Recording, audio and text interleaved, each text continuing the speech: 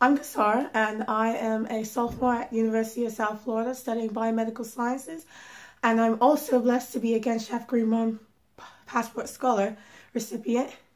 And this fall 2016, I'm going to be studying in Oxford, England, United Kingdom. Please excuse my voice. I think I have laryngitis, so please excuse my voice, sorry.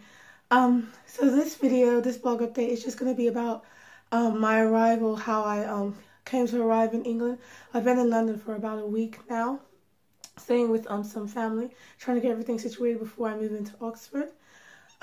This post is really going to be showing you pictures of my past week here in London with my family. It's really nice. I reunited with a lot of family members, met some new ones, and I've just enjoyed the city so much. This is a really beautiful city. If you've never been to London, you need to go. Well, I've just decided that today I would just love to thank everyone who's helped me get here. My friends, my family, my university, my doctors, everyone who's helped me get here.